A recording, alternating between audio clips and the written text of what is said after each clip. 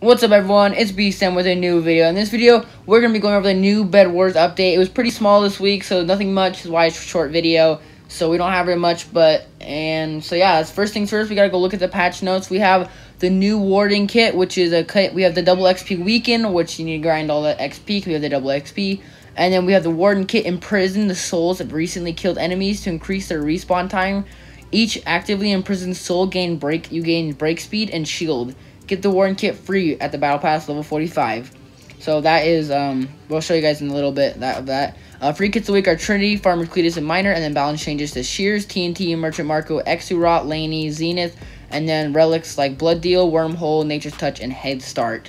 Other changes, so they added the settings to disable friends from being able to spectate you, which is pretty cool. Fix the dupe related to Nature's Essence Relic, which means you can get like infinite health. It was really bad. It was horrible. Fix being able to start a match with a stone sword, and fix being able to purchase armor with Elder Tree kit. So reduce the relic vote time by 5 seconds. That's really nice because it's just way too long first in the spectate box. So yeah, let's go look at the battle pass.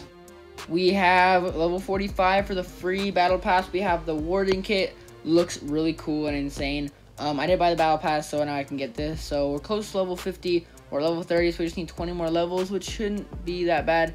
I guess it costs a lot of XP to get to level 50. Like, it's really hard, lots of XP. But I really want this kit, so I'm gonna like be playing a lot and trying to get it.